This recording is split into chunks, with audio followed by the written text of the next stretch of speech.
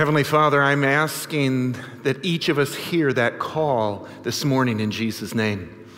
I believe that you've brought us here for a purpose, to hear your voice, to get a revelation from heaven on high. And I pray in Jesus' name that you would open up our ears, that you'd open up our hearts and our minds and allow us to discern your voice in the name of Jesus Christ. Like Samuel, Father God, many of us are wanting to hear God's voice, but we're not sure what it is. Today, make it real. Today, make it loud. Today, make it so tangible, Father God, that literally we turn around in our seat thinking that God is right there with us. I pray this today in Jesus' holy and precious name. And together everyone says, amen and amen. Today I want to talk to you about the pause that refreshes. In 1929, the Coca-Cola bottling company came out with that phrase, the pause that refreshes. And their thinking was this: in the middle of a chaotic day, in the middle of your normal hurriedness, in the middle of all of the busyness of life, maybe at 3 o'clock, 4 o'clock in the afternoon, you can open up a bottle of Pepsi. You guys know the sound I'm talking about? And take a couple of guzzles, and it would be the pause that refreshes. I want you to know that the Bible already talks about a pause that refreshes, that's far superior to that, that's far better than that, and it's something called the Sabbath. Say Sabbath. Sabbath. Now, I know that's something that you've probably heard of before. It's probably, maybe you even grew up with it. And in the church that I grew up with, Sabbath following was very legalistic. And so I grew up with kind of a negative connotation when I heard this idea of Sabbath. And what it made me think is that I had to dress up and wear a tie and follow the rules and do all this stuff and go to church and all that kind of stuff. And so sometimes it made church not so fun to be at. Reminds me of a story of a couple. The alarm goes off on a Sunday morning and the wife nudges her husband and says, "Honey, it's time to go to church." And he goes, "I don't want to go to church today." And he puts the pillow over his face. She gets out of bed. She goes to the shower. She gets herself ready. She comes back about 15, 20 minutes later, and she says, "Honey, it's time to get up for church." And he says, "I'm not going to church today. I don't like those people there. They're not very nice people. The sermons aren't even any good." She says, "You have to go to church." He says, "Give me 3 good reasons why I have to go to church." Well, number 1, today's the Sabbath day. It's Sunday. You need to go to church. Number 2, you're a 40-year-old man. You know better. And number 3, you're the pastor.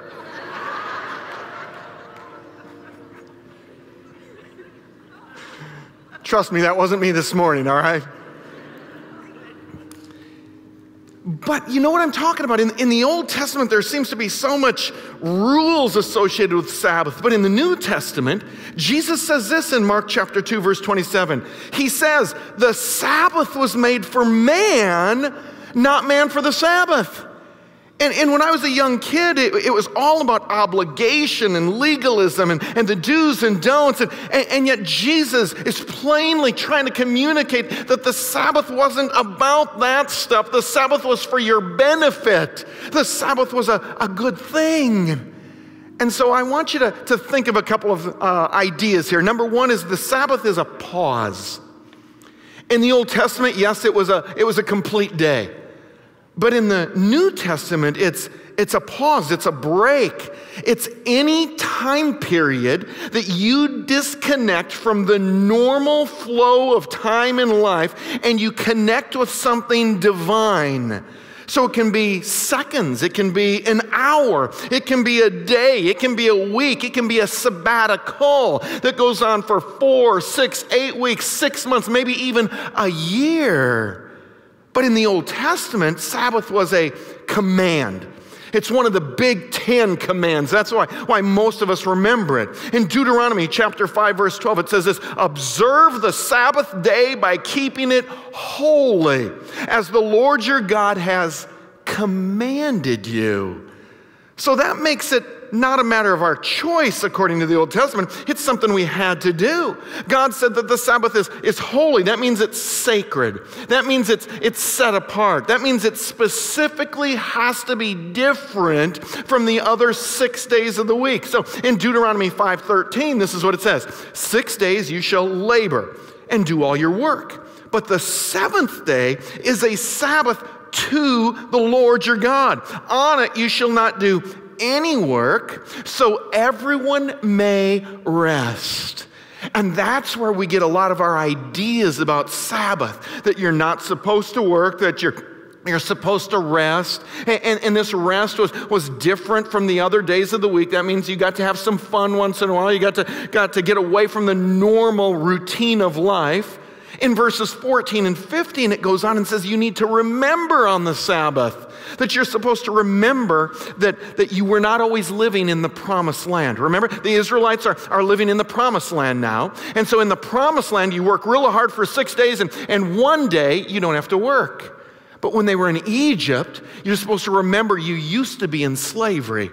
And while you were in slavery, the Egyptians made you work 7 days a week. You had to be on call 24 hours a day, 7 days a week. There was no time off, no leisure whatsoever, no real family time of any kind. But here in the promised land, now that I've delivered you from all that, I want you to take 1 day a week to remember that you're not God. You don't have to fight. You don't have to labor. I will take care of you in every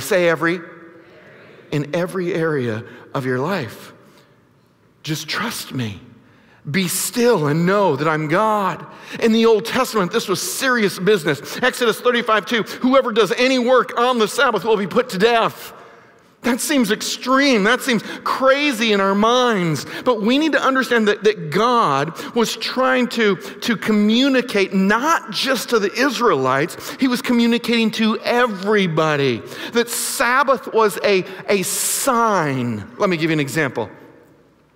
When the flood was over and Noah made it through the flood, what was the sign of the new covenant? Who could tell me?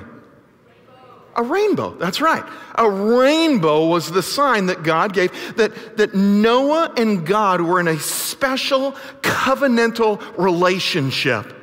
And so many years later, Abraham is being called into a new land, and he has a son, and he says, you know what, I need to have a sign that really represents faith. And so the sign with Abraham was circumcision. The firstborn male, and all males had to be circumcised. That was the sign. And so now Moses delivers the children of Israel out of Egypt, and the sign is the Sabbath. Think of this. In all of the world, there was no Sabbath day, there was no Sunday, there was no weekend. Every day was exactly the same except for the people of Israel. The only people, the only nation on the entire planet that seemed to not take advantage of all the time that they had. They did nothing on one day. So in Ezekiel 20:20, God says, keep my Sabbaths holy, that they may be a sign between us. Then you will know that I am the Lord your God. Be still and know that I am God. Not in the busyness of life, not in the chaos of life, not in the crazy of life, but in the stillness of life. Now, this is where we struggle as New Testament Christians. We forget that the law isn't completely bindable on us today. That there are what's called the ceremonial laws. Those are the dietary restrictions, the special and holy days. And then there's the moral law. The moral law, like you shouldn't murder, you shouldn't kill, you shouldn't commit adultery. God still wants us to do anything that has to do with morality. But anything that has to do with a sign, anything that is communicating a spiritual truth in a physical way, New Testament Christians don't have to do it in the same way any longer. It's called a shadow. Say shadow. Shadow.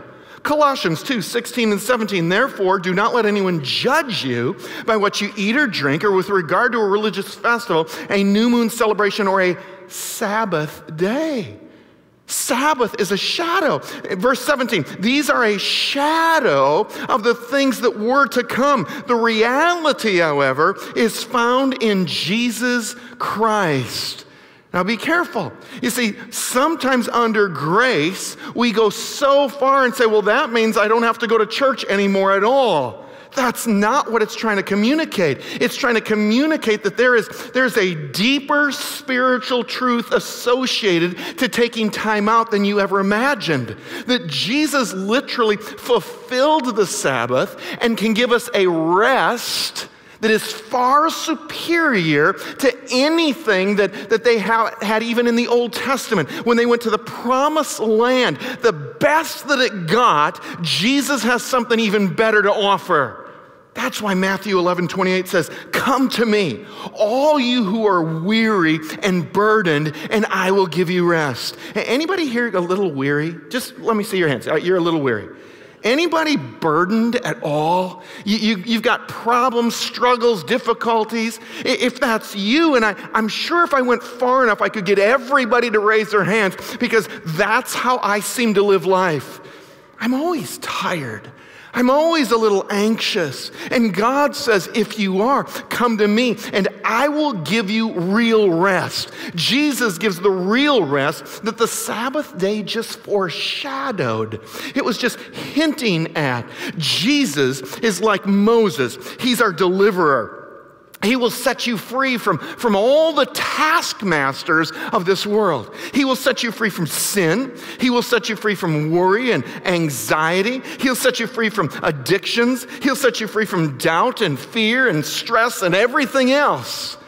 Here's the problem with the Israelites in the Old Testament, is when they quit following Sabbath, when they quit spending that one day with God, then they would start reviving things in their heart that God had already removed from their lives. I find the same thing happens with Christians. When we get saved, we get so excited that we show up at church all the time, that we're there Sunday mornings, we come to the call on Sunday nights, we get involved in a life group. We just want more and more and more and more and more of God. But there comes a point where we kind of have this thing under control, and we go, you know what, I don't need to go to church this Sunday morning. And you know, God will be gracious with me. God will forgive me. It's not that big a deal. And all of a sudden, what God has removed from our lives, some of the sins, some of the worries, some of the doubts, starts getting revived because we've not spent time with God. See, in the New Testament, Sabbath is a gift. Mark 2:27 again says that Sabbath was made for man. Remember, it's any pause. It's any break in the action. It's any moment that you get off the treadmill of life and reorient yourself towards God. See, I think of it this way. Life is a merry-go-round, and we're all going around and around and around. And if you don't get off the merry-go-round, you're going to lose your merry. The joy of the Lord won't be your strength any longer. You'll get bored. You'll get stuck in some kind of rut. We need to understand that Sabbath, taking one day off per week, is very, very practical. There's an old saying, all work and no play makes Jack a dull boy. Why? Because we need some play. We are made, we are created to take one day off every week. It's in our biology. It's not something that man came up with. Man didn't say, you know what, let's create a calendar and every week's going to have 7 days in it. No, God created this. God worked for 6 days, and on the seventh day he rested, the scripture says. Was that because God was tired? Anybody know? No. God has no needs. He wasn't tired. He was creating a pattern for living for humanity. We were supposed to work for 6 days and take a seventh day off. We are made in God's image. So for us to fulfill that image, we have to take a day off on a regular basis. It's natural. It's normal. In the late 1700s, there was something called the French Revolution. And during the French Revolution, they wanted to kick Christianity out of the door. And so what they said is, we've got to change the calendar, because they believed that the 7-day work week was established by Christianity because it's found in Genesis chapter 1 and 2. And so they created a new calendar, and the new calendar had a 10-day week. And you would work 9 days, and you'd get the 10th day off. And this went on for a couple of years, and they noticed something weird happening. People started having more accidents. People started getting sick more often. And they discovered in less than 20 years that this calendar didn't work, and they had to repeal it and go back to the 7-day-a-week calendar. Why? Because Sabbath is practical. Sabbath is also spiritual. Say Sabbath. Doesn't that sound spiritual to you?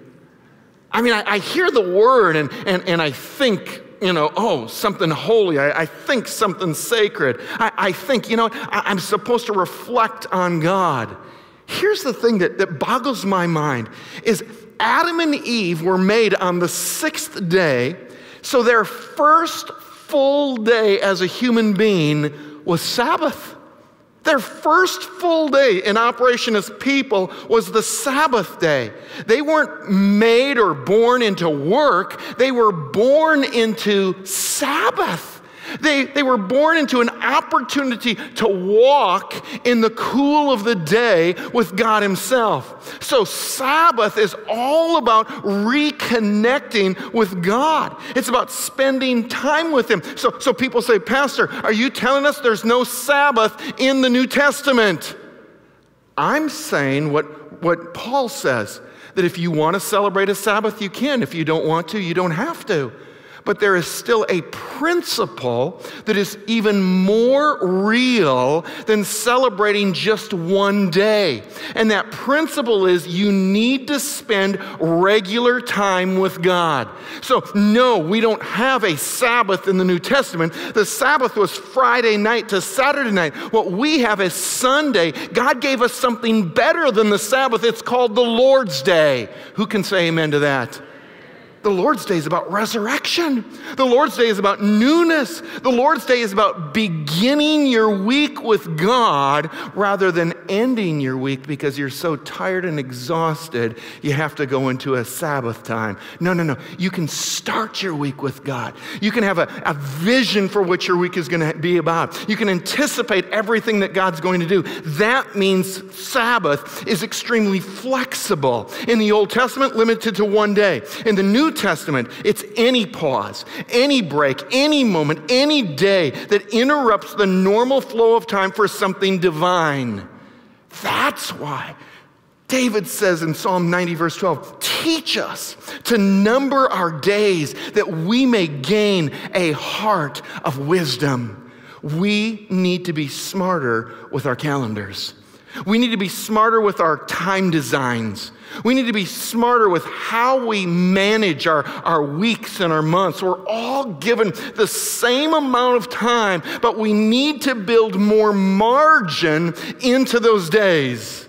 I was saddened when I heard this quote by Bill Gates. In an interview, he said, religion's not very efficient. There's a lot more I could be doing on a Sunday morning. He's missing the whole point. We're not called human doings. We're called human beings. The scripture says, be still and know that I am God. Be still and know that I am God. We're supposed to be still. Sunday morning isn't necessarily about what our assignments are. It's not what our obligations are. It's about being in the presence of God.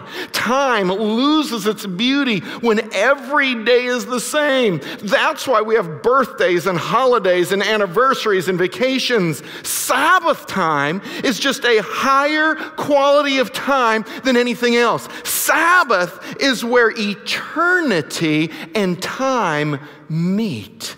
It's where God shows up. So we must be intentional about Sabbath. We need to make Sunday morning services with God and with one another a priority. We need to make life groups a priority. We need to make our devotionals, whether they're in the morning or at night, a priority. Not because it's an obligation, not because it's something else we have to do. It's where you recharge. It's where you become what God wants you to become. And you need to see every moment where you're delayed as an opportunity for Sabbath. So yesterday morning, I'm here finishing up my notes. I send my notes on Sabbath. Sabbath is about rest and relaxation and recreation and all that kind of stuff. So I send my notes away and I get in the car to go pick up Robin for lunch. And I've got nothing else to do the rest of the day. And I hit a stoplight. And then I hit a second stoplight. And then I hit a third stoplight, and I'm no longer a Christian any longer. What is it? I was in a hurry. And I started getting frustrated. I started getting angry. I started getting mad that the stoplights were delaying me from my encounter with God. And then all of a sudden, the Holy Spirit rises up inside of me and says, maybe God wants to spend a moment with you. And all of a sudden, I was like arrested in my heart. And I was like, okay, every stoplight's going to be a Sabbath moment with you, Lord. Every stoplight that I sit at for anywhere from 5 to 5 minutes, because that's how long they feel sometimes, I'm going to close my eyes. I'm going to pray. I'm going to say, Lord, what is it you want to speak into my heart? And this is what God has been speaking into my heart over the last week, that Sabbath is a rehearsal for heaven. Sabbath is a rehearsal. When we once a week or twice a week or however often we get to do this, when we get to spend time with God, we're rehearsing for what heaven is going to be like someday. Yes. So let me give you a couple of clues. Number one, heaven's going to be all about rest, so Sabbath should be about rest. Hebrews 4:9 says there remains a Sabbath rest for the people of God. So Sabbath is a time out from the craziness of the world. Sabbath is a pause from the demands that come upon you. Sabbath is an opportunity for you to turn the reins of your life over to God and say, God, I trust you in this moment. And it's okay on Sabbath to have some fun. Say fun. That's okay. Recreation, a recreation of your being is what's supposed to take place. That's why in Nehemiah chapter 8, remember this last week? We're in Nehemiah chapter 8, and it says it's the first day of the 7th month. Well, if you look in Leviticus, you find out that the first day of the 7th month is a Sabbath. So last week, when they're reading the scriptures, do you guys remember? We were doing this last week. When they're reading the scriptures, they start crying, they start mourning, they start sorrowing in their heart. And Nehemiah and Ezra, they jump up and they go, no, no, no, no. You guys are doing Sabbath all wrong. It's not about mourning. It's not about being sad about the past. It's all about where God's going to take you. It's all about a celebration. So we want you to make some food. We want you to go home. We want you to have some food, some fun, some fellowship, and just enjoy the presence of God. That's what was supposed to take place. But for some of us, and I'm talking about the super spiritual, and I'm using that phrase tongue-in-cheek just so you know. Some of the super spiritual think that fun or play is a sin. They believe that play is irresponsible and that in order for a day to be holy, then all you can do is sit, maybe raise a hand, maybe sing a song, maybe read the Bible, and that's it. That's not what the scripture teaches. The scripture teaches that unless you become like a child, you can't even enter the kingdom of heaven. And so after this service, I'll be in the foyer. Anyone who wants to play leapfrog? Why don't you go home today and have a pillow fight with your children or your grandchildren? Why don't you go home this afternoon and play some board games? Don't sit down and watch another football game. Don't sit down and watch something on TV. Spend some time with your family, conversing, talking, laughing, playing a game. That's what God wants you to do on Sabbath. It's about, number 3, restoration. This is the recharging of the battery on the inside of you. So there's a physical component to this. If we don't get proper rest, if we don't unplug from the world once in a while, if we don't lower the stress levels and get a spiritual oil change every now and then, we're going to end up sick. Have you ever run so hard that you got the flu and you knew it was because you were running so hard? This has happened to me. And I'm in the ministry. I'm supposed to know better than this. But especially during Christmas season, the season that's supposed to be all about our Savior, all about Jesus Christ, and we just get so wrapped up in the Christmas season and going to parties and buying gifts that immediately after Christmas is over, you get the flu or you get a cold or something like that. That could be because you're going too hard. For some of us, it leads to high blood pressure, ulcers, heart attacks. It can affect the mind because we get angrier and frustrated and depressed, and there's an inability to sleep. 14 million Americans have prescription for sleeping pills. That's because we can't turn the mind off. If you don't choose to slow down your bodies or your mind, they will slow down for you. 2 more thoughts on this right here. One is that the Jewish Sabbath began at night. So the Jewish Sabbath began with rest. It began by going to sleep. And once they woke up, they were ready to do the things that God wanted them to do. But it started with sleep. And the second thought about this is I got just a question. When did most of Jesus' miracles take place? Who can tell me? What day? Right, the Sabbath, Saturday. Most of Jesus' miracles took place on Saturday. Now, why is that? Because Jesus is trying to give you a clue as to what Sabbath is supposed to be about. It's about restoration of the body and the soul and the spirit. It's about clarifying your thinking. It's about making your body feeling better. It's about reconnecting with the God of the universe and getting the strength that you need to go another week. Psalm chapter 62:1 says this, only, say only. Only in God do you find rest. That's the only place. See, there are some people who have mastered recreation on Sunday. Sunday has actually become National Recreation Day. In most of America, it's not the Lord's Day, it's Recreation Day. It's the day you go to the mall. It's the day you go to the game. It's the game you go to a play. It's the game that you go out and have fun, but most Americans have forgotten the God component. If you forget the God component, there will be no real, long-lasting rest achieved in your life. It's all about Psalm 62. Only in God do I find rest. So we have to slow down for God. We have to be still and know that He's God. One of the things about Grow Truck is we want to know God, get connected, discover your purpose, and make a difference. Number 1 is know God. How? By being still, by taking time to Sabbath, by taking time to spend with the Lord. You reconnect with God, and you also reconnect with yourself. I want you to think about who you are as an individual.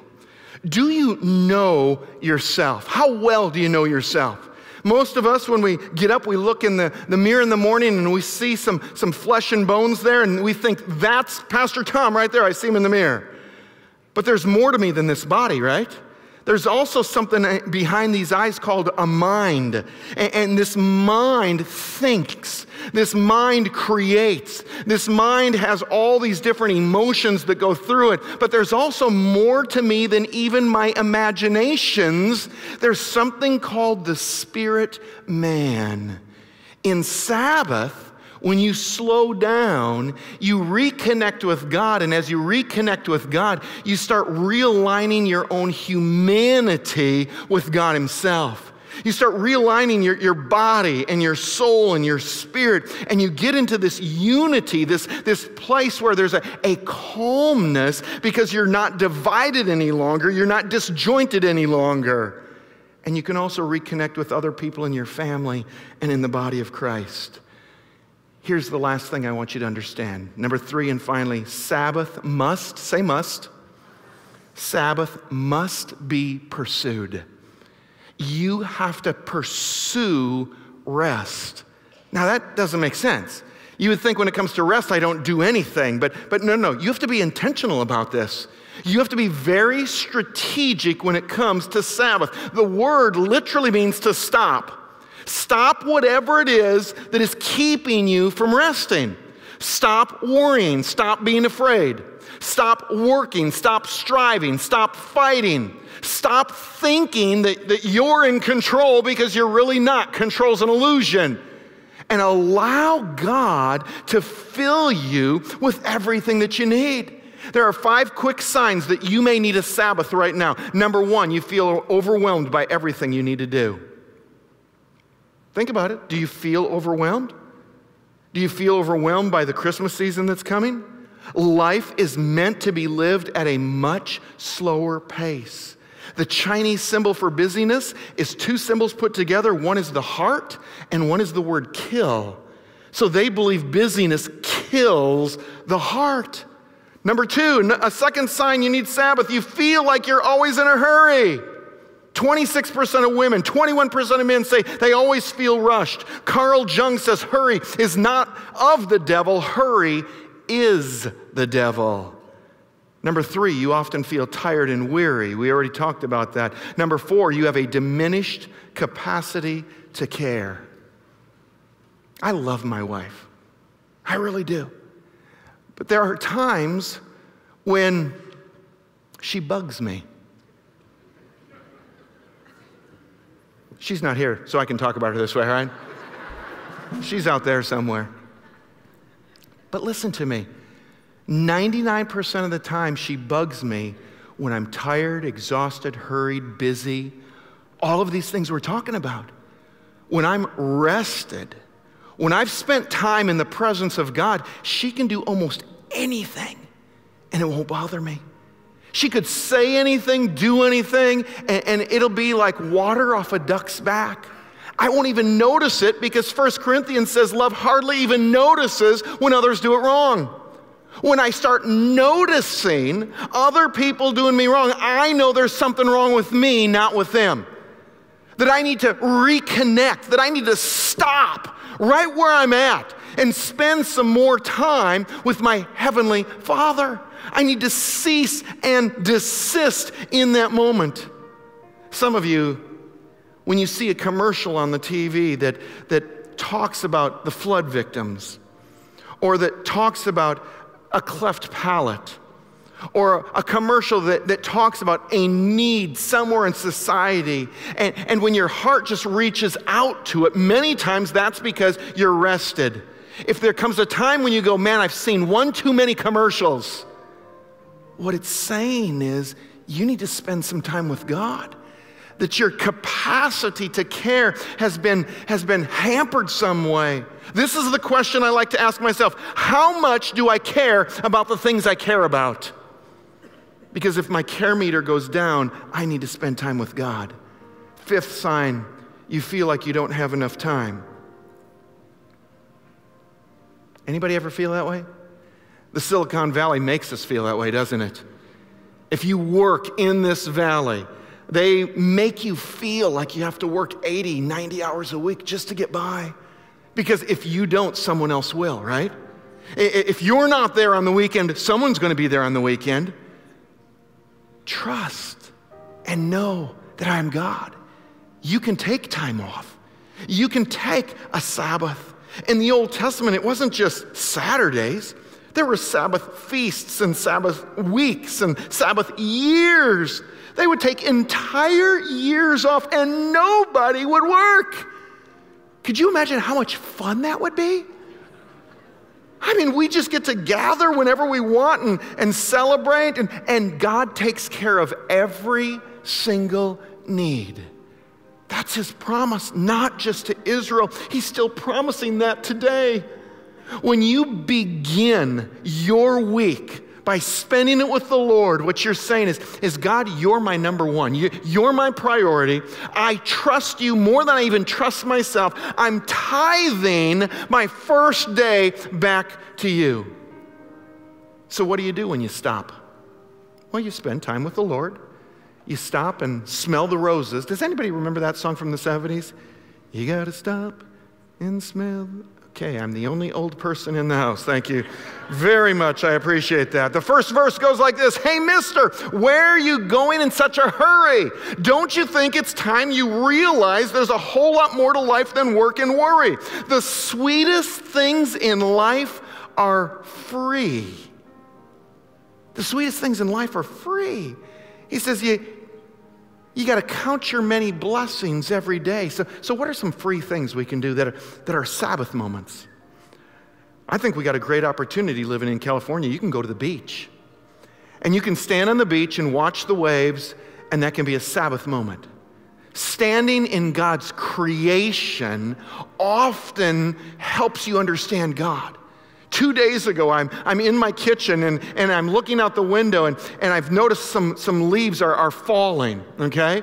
And then I see this big tree in the back and the leaves are going like this. The wind is going through them. And the thought crosses my mind, I think God's waving at me right now. That's what I started thinking. God's waving at me right now. Anybody have a hummingbird feeder? And the birds fly to that hummingbird feeder? That can be a Sabbath moment. Sitting in a boat on a lake fishing can be a Sabbath moment. Watching flowers, gardening in your backyard, singing in the car. Drinking a cup of coffee can go from an addictive thing to a Sabbath moment where you appreciate the flavor, the aroma, and that God has put something so special into a bean that I can enjoy this on a regular basis, shooting baskets in the gym all by yourself, watching your children sleep or your spouse sleep in the middle of the night. It can be a Sabbath moment. Honoring the veterans like we did, where you take 2 minutes out of your service to remember the sacrifice that they made and how that it's impacted your life is a Sabbath moment. 2 final things, you need to have some solitude every now and then. Henry Nouwen says that in solitude, I get rid of my scaffolding. Scaffolding is the stuff that artificially holds you up and it makes you feel important. It helps you to forget things. So when we fasted earlier on in this fall, fasting is refraining from eating. Solitude is refraining from everything else. It's refraining from people, from sounds, from society, from entertainment, from your iPad, from your iPhone. We need some solitude. Jesus was a master of solitude. Finally, silence. Let's take one moment of silence. Close your eyes.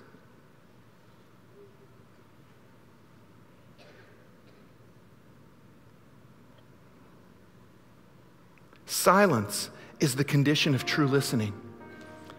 If you desire to hear the voice of God, you have to find that place. See, we come into church services and we begin with praise. We're worshiping. We're jumping up and down. We're getting all excited. That's not where you hear God's voice most of the time. You hear his voice in silence. It's a still, small, quiet voice. God speaks into the silence. Let me close with one final story. In Revelation chapter 1, we get a picture of what happens to John, one of the disciples. He's probably 90-some years old at this time, and he's been exiled to an island in the Mediterranean. He's the only person on this island. He's there all by himself. There's nobody else around. And the scripture says it is Sunday morning. It's the Lord's Day. And it says in verse 10 that he is in the Spirit. It means he's having a Sabbath moment. Sunday morning, having a Sabbath moment, and the scripture says he hears a very loud voice like a trumpet. And the trumpet says, hey, I've got a word for you. I want to speak something to you, and it's really important. So you have to write this stuff down because you're going to share it with somebody else. And in verse 12, this is what it says. He turns around to see the voice. Can you see a voice? No. So what's going on in John's life? The voice of God is so real, he thinks God's right there with him. The voice is so tangible, he believes there's got to be someone else on this island right now. So he turns around to see who it is. And it's God talking to him. That's what God wants to do with you. But you have to be still and know that I'm God.